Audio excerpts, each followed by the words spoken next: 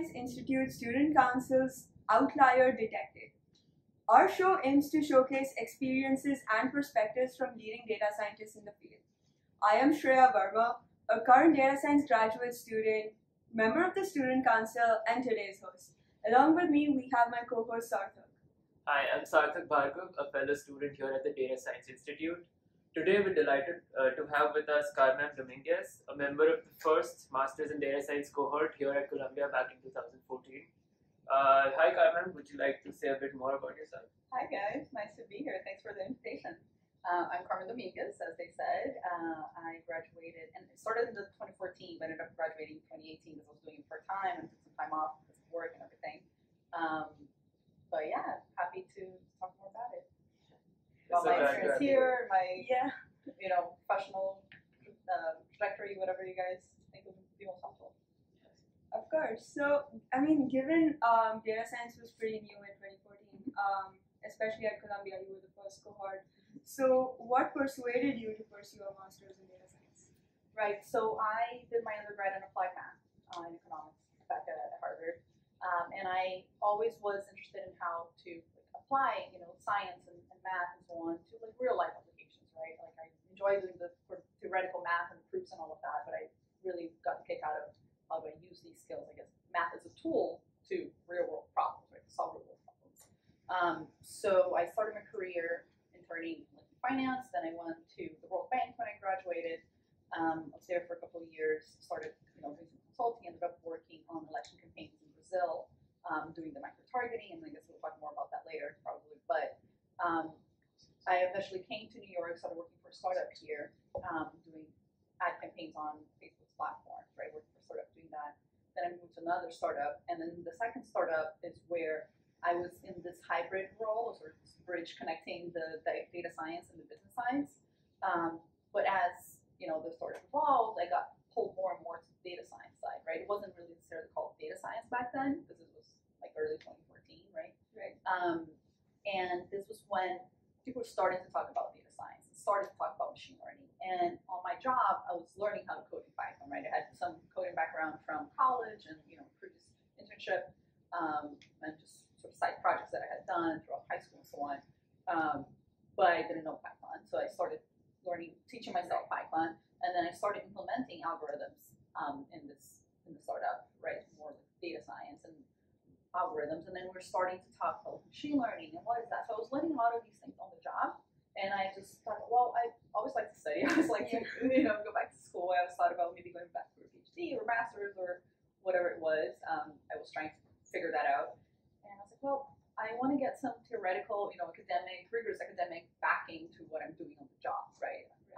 So let me look into programs that were teaching, and then I found out that masters in data science were just starting to become a thing.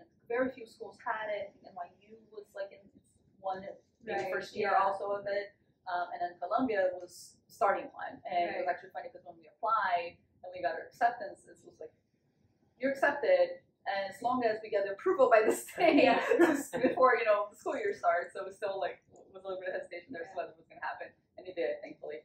But yeah, so I was happy to come on to one of the first master's programs in the country for data science. So that's but to sort of answer your question, right? Like what motivated me to go for the master was wanting to get the more rigorous academic mathematical training behind the stuff that I was learning on, Stack Overflow and so on.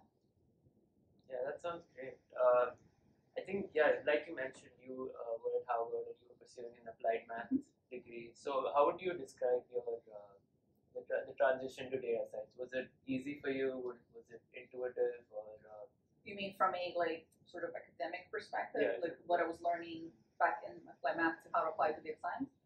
Very relevant. I think a lot of the the logical thinking, the mathematical thinking, the stats. As part of my applied math program, I had to do some basic level of statistics and probability.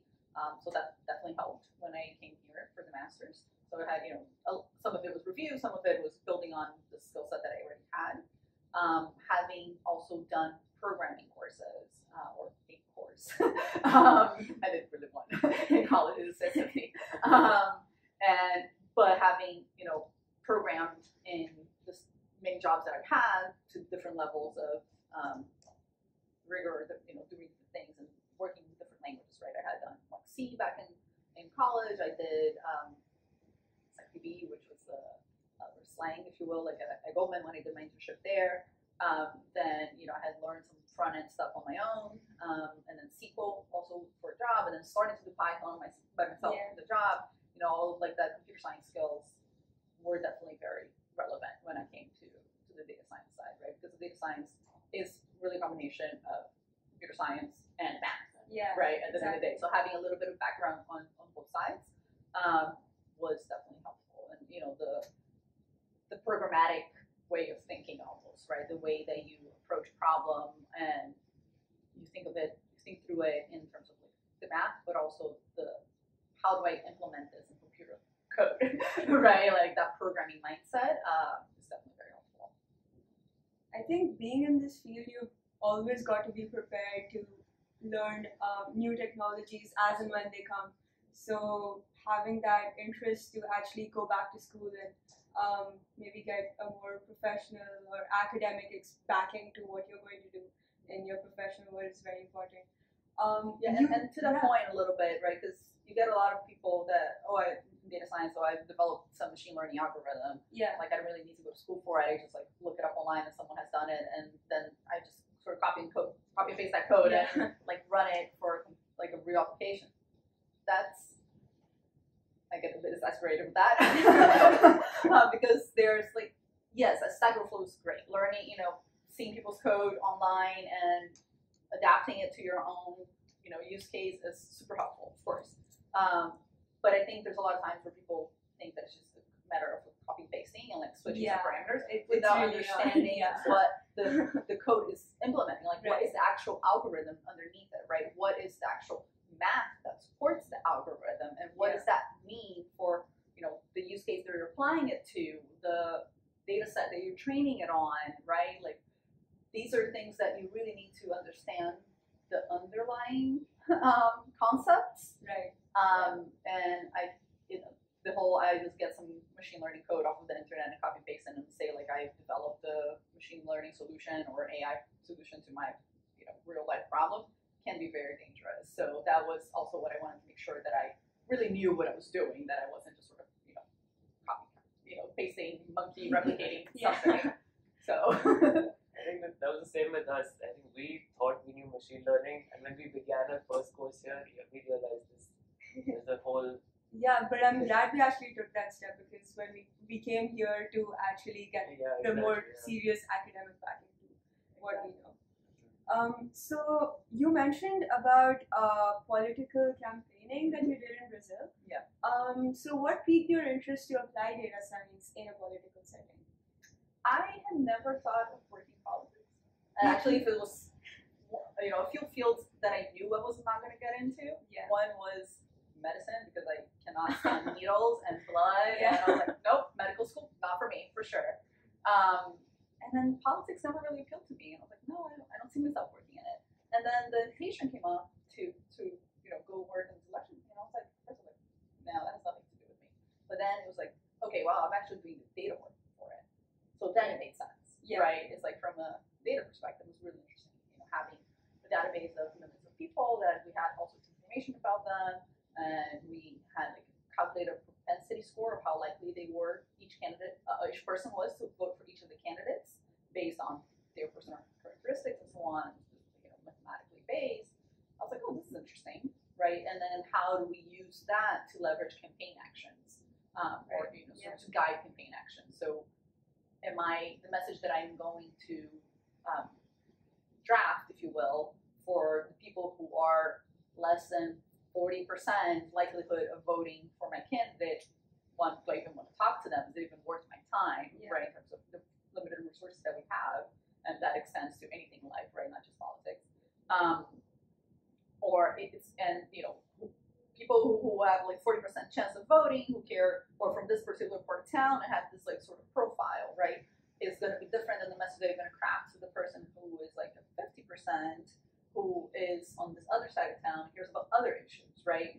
And as long as those messages are consistent, and you're not, lying to anyone, and you're just sort of saying, well, you care about education. This is the the educational points of this candidate's platform, right? And this other person cares about healthcare and safety. Okay, well, these are the plans that this candidate has for those areas, and sort of like guide that a little bit.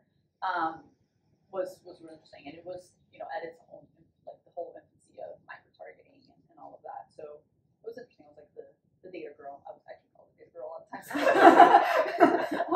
By both campaigns. So I was working in 2 mayoral campaigns in the state of Rio.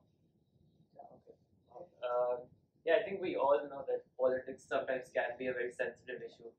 So, what do data scientists do when they're working in these fields to remain ethical in a sense, and how do you handle people's data? So, yeah, I think it's becoming more and more of an issue, and also like a tougher line to draw in a lot of ways. So back then, the way we were using it, this was like back in 2012, so this was a long time ago. It was basically like I was just describing. Talk to people about issues that they care about based on the likelihood that they already vote and having the backing of the political candidates' platform, right, and plans and all of that. So I'm okay with that. I don't see like major ethical issues there, as long as you're telling the truth. You're just saying, well, you care more about this, so I'm going to talk to you more about this aspect of their plan rather than another one. Or you're already basically decided voter, either for our candidate or for another one. Not worth talking, spending my money to talk to you because you're not going to change your mind, or little likelihood that you will change your mind, right? So, in the same way, like if you're already or very unlikely to vote for a candidate because of other things that we know, again, we're not going to talk to you. That's okay. I think we're seeing a lot of issues in the last few election cycles, right? With Cambridge Analytica and all of that is, and not just them, but in general, is using information about people and sort of like what are their vulnerabilities and and exploiting that, right? So if I know that you like some sort of psychographic thing about you, right? I know that you are someone who's going through a tough time, or you are vulnerable for whatever reason, and exploiting that to my advantage. But I would say that that's the case. That's true, independent of the political, sort of use case. That would be true for a commercial use case as well. Trying to sell you something. Here, what you're selling is a candidate, if you will, or an ideology, right? So another aspect of it is, well, I am going to write more and more polarizing, right? Copy, if you will, right? I'm going to really exploit people's vulnerabilities and try to create a polarized society where it's us against them, and on issues that really matter for everyone, right? So it's not about trying to advance or campaign for your own politician, for your own candidate anymore. It's more about like a strategy of let's divide and conquer, right? Let's separate, like let's polarize people, and then we'll like have people who are more susceptible to being convinced of one ideology or another, right? So I think that's the part that's really not okay, right? Where ethical issues really come in. So I think as a data scientist, you have to stop and think, okay, what data am I using? Would I like someone to be doing this to me? Right? Like, what am I doing with this? Am I just highlighting someone's pros and like the things that they have that match that person's views in a positive way? Or am I trying to use a divide and conquer strategy where let's polarize everyone, let's radicalize people as much as possible, let's spread hate and advance that agenda forward to then come in and suggest sort of like the savior candidate who is going to make it all go away when you know that's not true, right? Or blatantly lying too, right? Like saying that a candidate is going to do A when they have no intention of doing A, right? That's not in their platform, or it's not feasible, or it doesn't make any sense, or it goes against the interests, the the best interests of the people that you're advertising to, Right. Or trying to convince to vote for your candidate. But I would say that's true. I would say that's definitely the case in politics. But I would also extend that to other use cases, right? Like there's potentially commercial harm they can do with that as well, right? I was talking to someone the other day about gambling, like apps and so on. So, if you have a gambling app, like what data are they using and how are they doing the advertising to get people to get on their platform and online gamble? Are they exploiting people who have, a tendency to become addicted to this? Yeah. Right? That becomes a mental health issue, right, or a public health issue. And that's not necessarily politics, but it could have very serious negative impacts as well. So. Yeah. How do you see this being resolved in the future? Is data literacy, is the promotion of data literacy one solution, or should the government get involved? So how would you see the situation being rectified in the future? I don't think it's an easy one to tackle, and part of the reason why I started my project online, so I have a YouTube channel, and I also use social media, Instagram, and I'm gonna get TikTok soon, so watch that out. Watch out for that. Is I think there is government has a role in it, but I also think that we as data scientists have a role in it, right? So part of the goal of my project is to share information and share knowledge and sort of bring a lot of concepts and explain to people how data is being used, how their data is being used, why that matters, what is an algorithm, right? What is AI? What that really means? Because a lot of people associate AI with super science fiction and robots coming and ruling the earth, and they're like, oh, we're so far from that. That's never gonna happen. Or there's also people who are like, oh, this is scary. I don't want to get into it because I'm going to be creeped out and I'm not going to want to do anything in my life anymore, and sort of just block it that way. And there's people who just have no clue that all of this is going on, or they sort of do, but they don't understand the extent of it, and that's not fault of their own or anything like that. It's just not something that they're exposed to. That's not their field of interest. And all of these technologies, like we alluded to earlier, they are changing so quickly, right? We're developing new algorithms, new ways of manipulating data, the processors that we need to run more and more data are getting more powerful by the day, right? It's hard for us to keep up with it, much less people who are outside of the field. So I think we need to have a society that is more aware of all of these things, right? So that we can, as a society, have a conversation and decide how do we want to manage this, right? So I think, government has a role in writing legislation that protects people, but a lot of times the legislators themselves don't really understand how these things work. Right. And then society also has a role in becoming more informed about these things and demanding protection of their rights.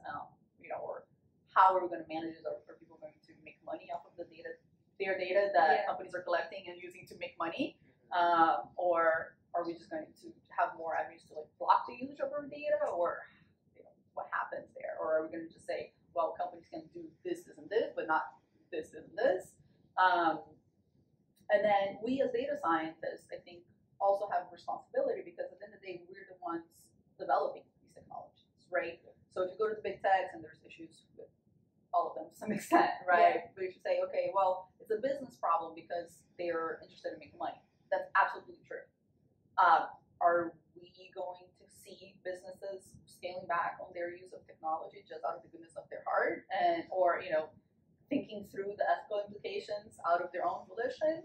Right. I'm not so optimistic about that. Right? It seems a bit naive to me. But at the end of the day, if you're a doctor, you have the Socratic oath that you abide by, right? You have ethical principles that you have to operate by when you're making your medical decisions, right? If you're a civil engineer, you have responsibility that if you make a building or design a building that falls on someone's head, you're held accountable. Right? We don't have anything like that for technology. data science engineering, as far as I know, like, computer engineering. Should we have something like that? Maybe. Maybe we should start talking about it. I don't think something that's going to happen overnight, and it's also in some ways much more complex, right? Because okay, a doctor, if they make a decision and they kill someone, it's more easily how do you say they have laws for this. Like, yeah, but like you can also like sort of pinpoint that like this decision led to this person dying, and it was done by this person, so this person is accountable for it. Whereas, and same thing with the building example, like someone designed it, wasn't to standards, it fell, it killed people. Like it's a more sort of straightforward accountability path. Yeah. Whereas with us, like okay, you develop a new algorithm, right? Like random forest models didn't exist before. Then you develop a random forest model. The technology for the sort of the basic algorithm of random forest. Okay, great. And then someone went and applied it, in a company like years down the road on something that then discriminated against people. And maybe that made them either just discriminated against them, or and that made them like not be able to get a loan or something, or got profiled by some situation, or maybe he ended up with them being like arrested unnecessarily, right? Like unfairly, or without them having actually committed a crime. Is the person who developed the original random forest model responsible, or is the person who developed that version of the random forest model, to be held accountable? Or is it an issue that, for example, the police department that was using that and the police officer that arrested that person, they don't really know how the random forest model worked, or I'm just using random forest here, like the algorithm that determined that person was likely to have committed that crime, and they didn't understand what that really meant when the algorithm made that recommendation, because they took it as face value, because to them there's a machine that's telling them this person is it. They take it as face value, as absolute truth, and then therefore it's that person. There's no question about it, right? So I think we need to be thinking about like all of these steps, like how accountability throughout those steps, and as data science thinking, okay, well, I'm going to develop this algorithm. What are the societal impacts that this could potentially have?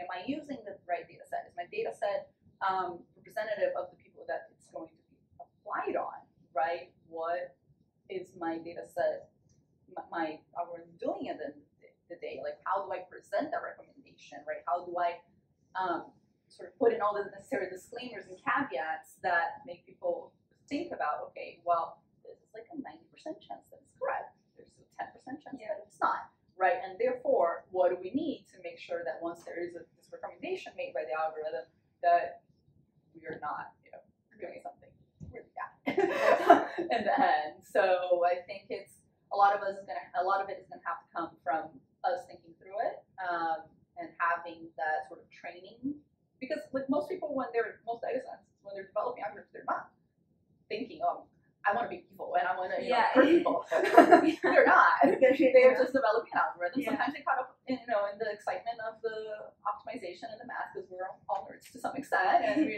like to see our accuracy going up. And sometimes we don't think too much about what do we do to get there.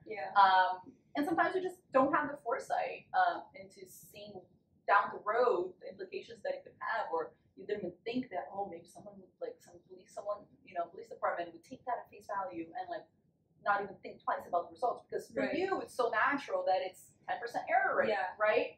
And there's false positives. If they don't understand what false positive is, like how it becomes really that? difficult, right? Exactly. So it's like a communal effort, and then society is also, I think, has the responsibility too. So you got to learn a little bit about what's in your food, and you learn how to cross, look both ways before you cross the street, right? So maybe let's get the basic knowledge so that we can all make smarter decisions about the technology that we're using, that we can amend, legislation and protection from our government and companies and potentially legal players and using data for various purposes. I think making the average person aware about what's actually happening with their data is very important. And I'm really glad you started your YouTube channel on thank that. you. So that's really interesting. What did you say you do currently? Consultant in AI, data science, data analysis, technology as a whole. So throughout my career, I've done a number of things, right? So I mentioned some of it already. When I was doing my master's, I was a management consultant working within the company that I was working for.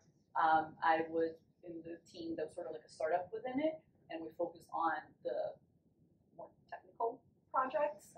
So the way we described ourselves was we're consultants plus developers, right? So we were both doing the traditional management consulting work of sitting down with clients, understanding what their business problem is, how do we solve it, right? And then managing that with them and so on, like at all levels, including like C-levels. But then we were also developers from the standpoint that we would be doing things that go beyond Excel, right? So either because your data set's so big and that Excel doesn't handle it, and you need sort of a proper database, SQL database, or whatever may be the case, or because we needed to do some more, advanced analysis, whether it got to the point of machine learning or not. It varied, case by case basis, or because we needed to do sort of like a web application, because at the end of the day, what they really needed was to be able to, get the data in a proper database and get it visualized in a certain way to help them generate like the business insights that they needed. And sometimes we did sort of like all of the above, right? Like get your data on like a database, run some machine learning on it, output the results onto like a web application. And so at some point, I was living in London for half a year. Half of that time, I was working in the Netherlands and still doing my master's here. So Oh it my was god, way too you're much. really spread out. Yeah, I was like, Monday through Thursday, I'll be in the Netherlands. Friday to Sunday, I'll be in London, and then doing remote classes here at Columbia for the masters. And so at some point, I was like, something's got to go. I'm not quitting my master's, so I quit my job. Went full-time for the one semester in 2018, graduated. And then I just started consulting independently. So doing a lot of that similar type of work, but, independently for more smaller tends to be companies. I'm doing a project for the World Bank now. And then it depends on the project needs and company needs, really. So some companies I'm doing more like data analysis, some companies I'm helping them think through like what products can you develop with the data they have, more like a product management role. So, I also did that. Right. A little bit after like 2019, I also worked at another company where I was managing like a data science project from a product management perspective. So, kind of taking all of those skill sets that I've developed throughout the years and integrating that and adapting them to whatever business case my clients have. So then, what would you say is the best part of being involved in the startup culture? Because as I understand, there are a lot of students here in the DSI who are thinking of getting into this. So what would you say is the best part of it? And what? Yeah. You mean like independent consulting like myself, or like if going to sort of quote unquote proper startup? Either one. Okay. In the startup world, I'll start there. Things move really quickly, which can be exciting, but can also be dangerous again, depending on what it is that you're doing. So the whole move fast and break things, that's like a mantra for a lot of startups. I sometimes take a little bit of issue with that. There's moments where that's fine, and there's moments where that's not so okay to break things, right? When that has, again, like, societal impacts and, could potentially harm people. But things move very quickly, and there's a big learning curve there, and you definitely learn a lot of like how to manage different technologies, how to sort of be very, very versatile and a generalist in many ways, because oftentimes that's the case.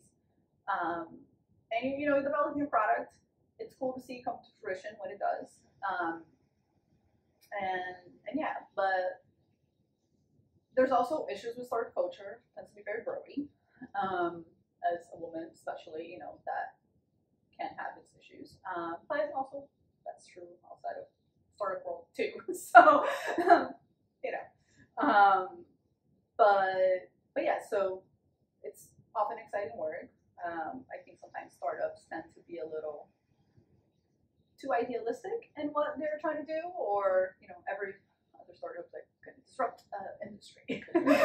Yeah. Some will. A lot of them won't. So I think just not getting yourself like sort of drink the Kool-Aid too much, and just kind of keep a critical eye throughout the process is important. And then in terms of kind of independently consulting, I think to do that, it's helpful to have had some of those experiences before, both the startup side, maybe in a more corporate world, different types of experiences across industries, across roles, I think is important. And it can be challenging in some ways, right? Like you're operating by yourself a lot of the times, and you have to do it all. Yeah. Or there's not a lot of stability a lot of times.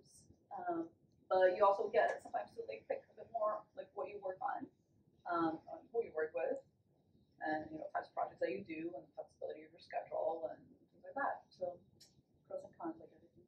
Yeah, of course. Yeah.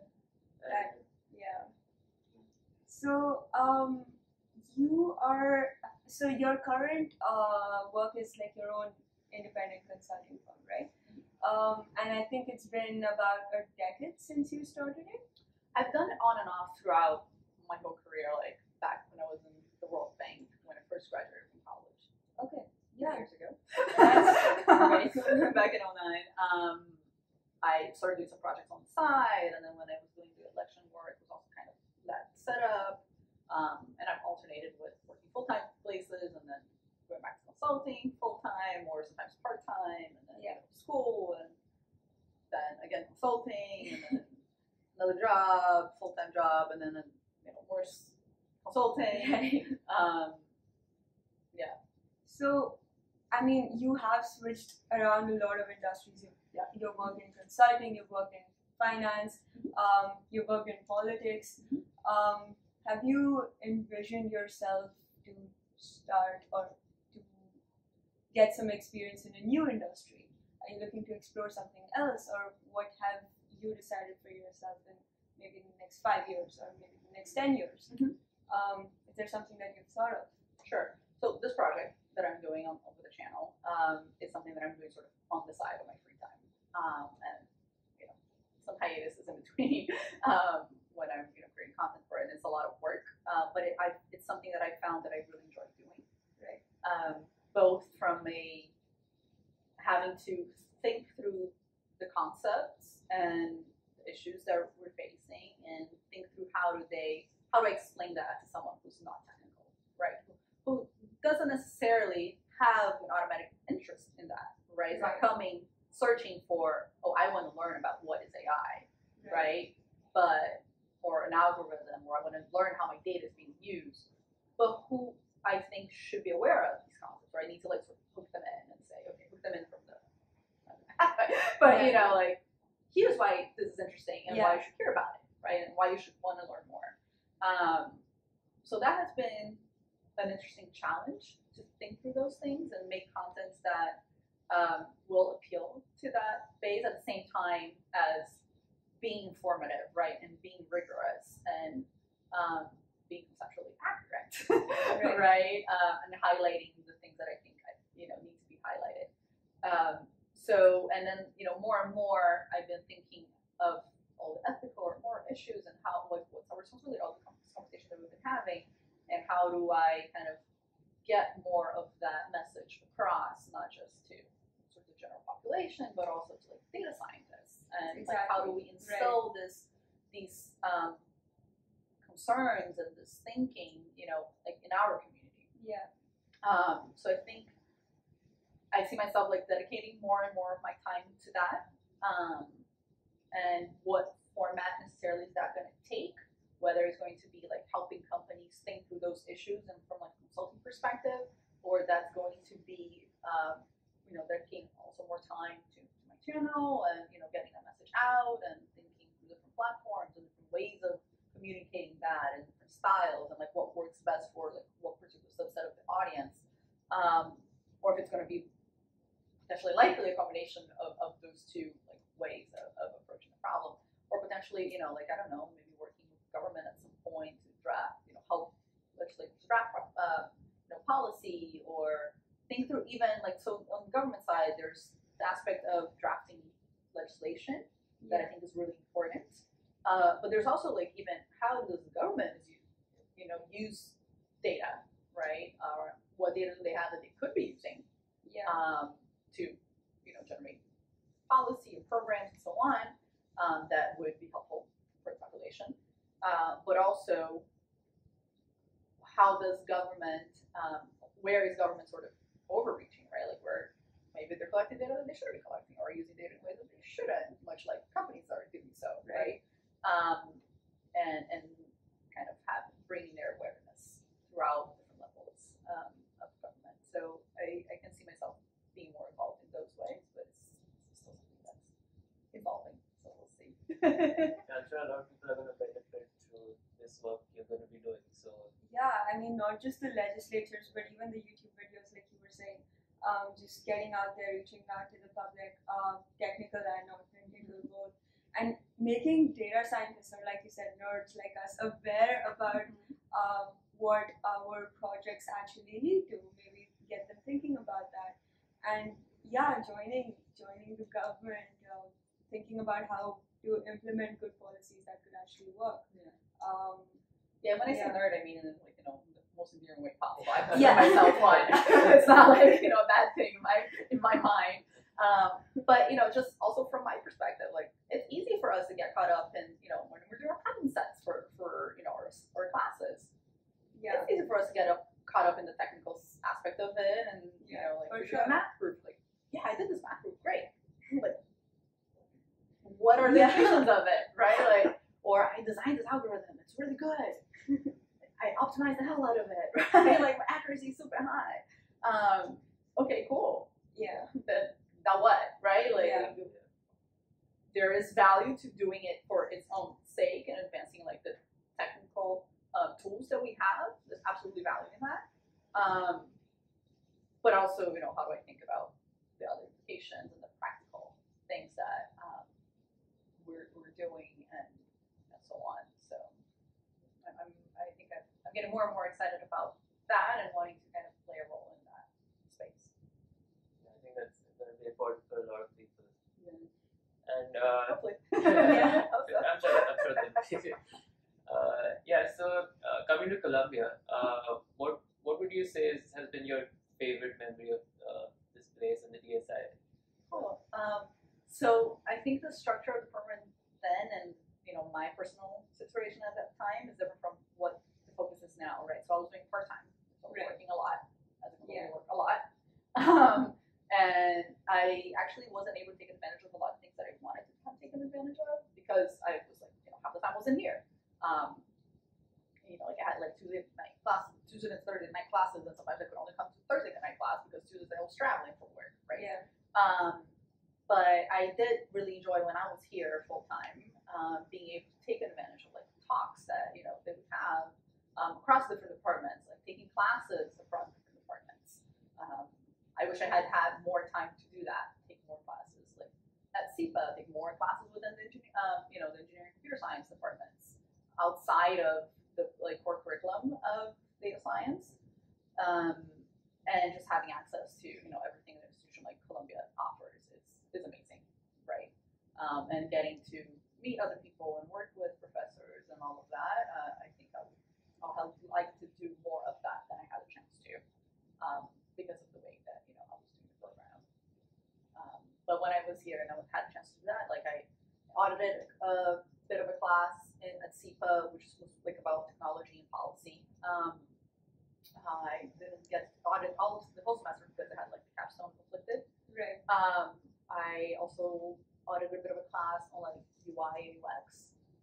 So that was interesting too, from my own, like how do I develop things that are visually appealing and being friends with the end user and so on. So there's value, like not just sort of professional commercial value to that, but that's a skill set that I've developed over time too, and it was great to have a little bit more training there too.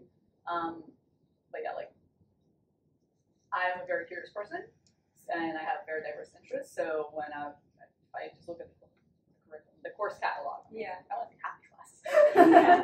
You know, there's like classes in business school, there's about innovation, you know, that's really cool too. And, you know, just learning what other, because as data scientists, we can potentially impact a lot of industries, right? Like data is being used everywhere, right? From like health to education. Like I want to try to take more classes in education or take classes in the education school. Health education, you know, politics, like everything, right? Having the chance to explore a little bit more those different areas, I think it's something that everyone should be taking advantage of when they are in a institution like this. That's when you have the time to do it. That's true. Yeah, I think all of us are going to look to identify areas where we can apply data science. Yeah, and I think like a few years probably after you graduated, I'm not sure, but we started the Data for Good program, so that's also benefiting a lot of students here, and maybe we're also starting to talk about how data is applied in the real world. We're starting to think about that. So yeah, I didn't have that in my time, unfortunately. But I'm maybe really glad you guys do because it now. of you. Yeah. Maybe it started because of you. So that was pretty cool. Yeah, I mean, you mentioned you were in London, you were working in Netherlands, and you were also taking your classes here. It seems like you enjoy traveling. I do a lot. Yeah. So, what was your best experience there? Like, was it working in different industries, or what do you do when you travel? What do you look forward to? In general in life, or like in work context? Both, whichever you wish to answer. Okay. So when I left the bank, the World Bank, back in 2011, I did a round the world trip by myself for 3 months. Okay. I was like literally backpacking. Yeah. And I did like Europe, parts of Europe. I went to South Africa, and then I went to Southeast Asia. So it was a great experience, and you know, time of my life, highly recommend people doing that. My parents still think I was crazy for doing it. That's okay. But I'm from Brazil originally, so I came here. I already have sort of like an international experience by just the nature of being an immigrant and everything. But then I love learning about different cultures and languages and so on. So I try to travel as much as I can. In consulting, it got a bit tiring because when you're traveling Monday to Friday every single week, it's a different, For work. Yeah. And it's a different schedule, and it's like you're not being able to enjoy it as much. So Right. But I always thought it was also interesting. Like I did a project in Colombia for a few weeks before going to London, and then there was working for a bank. I mean, as a management consultant, but my client was a bank. And then the Netherlands was also a bank. Actually, we did a lot of bank projects, finance projects. But it was really interesting to see how other countries and societies operate. Like, what do they value, right? And I think traveling helps you open up your mind to other things that you never thought could be interesting and cool, and different ways of seeing life that you never thought of, or that you maybe had some sort of prejudice or preconcept of what it was like, and then you get there and you're like, well, it's not quite like that. It's actually a lot more interesting than I thought, or whatever. But also, I think makes you value what you have at home a lot. Makes you miss the things that you have, and makes you realize the privileges that you have in your home country. Makes you be able to sort of say, okay, well, there's this way of doing things that they do in wherever you are. There's this way of doing things in my hometown. Like, which one do I actually think is the best one, right? As opposed to, well, this is all I've known. I've never seen anything different, so that's how I think. Yeah. Right. True. And I think there's value in that, not just to your own personal life, but I think there's value in that in your professional career as well, right? When we're talking about like legislation for data science, right? Like Europe approaches in a very different way than the US does. Right. Yeah. Right. I think we can learn from that. Yeah. Are we going to move in the same way that they do, or should we move in the same way that they do? Maybe, maybe not. There's aspects of it that I'll say probably. There's aspects of it that I may say, well, maybe that's not how we do things over here. Right. Yeah. But having that exposure, I think it's really helpful, and it helps you learn how to deal with differences, right? And collaborate and sort of work on the synergies rather than focus on the things that make you different and set you apart. Rather than saying like, well, I have this skill set, that person has this skill set, or I have this way of seeing life, that person has that way of seeing life. Where can we that's helpful for all aspects of life. So that's one of the things I really love about traveling. I actually Plus really the like. food, 'cause, you know. I actually really like the part about understanding the way that different countries or apply their data science legislatures. So I think you would have gotten a lot to learn from there for sure. So yeah, that's really interesting. I think that's something I would look forward to as well. And operate too, right? And like, you know, the concept of vacation and time off and like work-life balance and Europe is completely, and you know, other places, not just Europe. I'm just talking because that's where I spent a lot of my time. But in other cultures versus what we had, which one is the best one? Which one do we want to adapt to, or do we want to have for ourselves? Right. So. Yeah, it's a big question. Yeah, for sure. Do you have any places that are on your must-visit list? Like any countries that you want to go to, or something like that? If I was going to make a recommendation for someone, No, if something you want to for my COVID has kind of, you know, gone in the way of to say the least. But a place that I really want to go is like in the Middle East. So like I really want to go to Petra, Georgia, Jordan, and I would love to see the pyramids in Egypt and Morocco. Like are high up on my list too.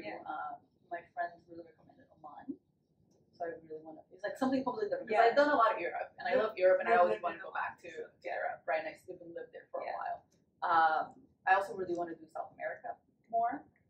Even though I'm from there, I've only been. I don't even count having been to Argentina because I just like crossed the border to see the Iguazu Falls from their side, looking into the Brazilian side, and then like went out for dinner and like partying there one night. But I don't even count that, and because I didn't really explore the country or the culture, right? And then having spent like 3 weeks in Colombia for a project, I took some time off during the weekends and explored a little bit, but not nearly enough. And like South American culture is like so rich across the whole continent, right? South and Central. Also, all in Mexico too, but also like 4 days there, so very little. Machu Picchu is a place I would love to go, and then within Brazil, there's so many places, right? Like Amazon and Pantanal, which is like in the center of the country, that I want to visit. It's such a diverse country, so. If I had to recommend, not that I'm biased or anything, I'll definitely say go to Brazil at some point in your life. But yeah, for sure. Yeah. So like, part of me sometimes like I'll just take some time off and do like South America, like backpacking. And maybe not backpacking anymore. But just want to get back on the road and explore more. Well, I mean, thank you so much for the fun conversation. Would you mind taking part in like a rapid fire round where we ask a bunch of questions and you just say the first thing that comes to your mind? Sure. Alright, let's go. Okay. So, which programming language do you prefer? Python's not even a question. Some people prefer R. There are people who prefer R. I know. No, I'm a Python girl. Okay.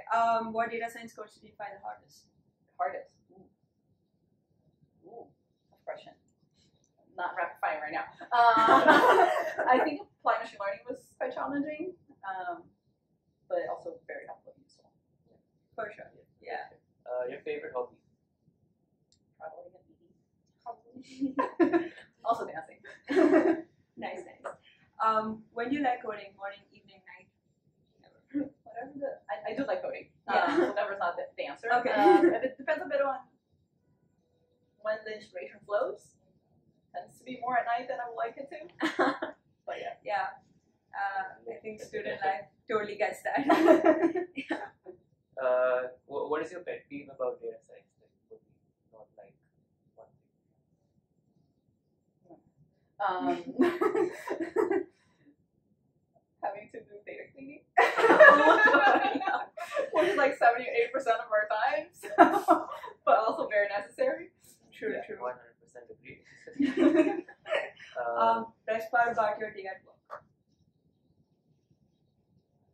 Seeing the impacts that my work can have. That's really nice. Yeah. So having a client go like, this is what we needed. No, thank you. Now, I can do my job better, or this insight, Right. insight that I wanted to, gather from this data, or the decision making that I need to inform. That must be, That would be really validating, I guess. Yes, Yeah. absolutely. I think That's about all it, of yeah. Thank you. Thank you so much. It was a pleasure. Thanks for inviting me. It was a pleasure talking to you guys. We actually learned a lot, and we hope for more videos. Oh, yes. Yeah. They're coming. They're Yes. coming. If you guys have any suggestions on topics or requests, also send them my way whenever you feel like it. We will post on YouTube. Awesome. Yeah. Great, and good luck to your endeavors here too, both Thank you. academically and internships and job searches and all of that. Thank you. Thank you so much. And if anyone wants to get in touch at any point or have any questions that I can be helpful in any way, feel free to reach out. Thank you so much. Yeah, Thank that you. sounds good. Bye, guys.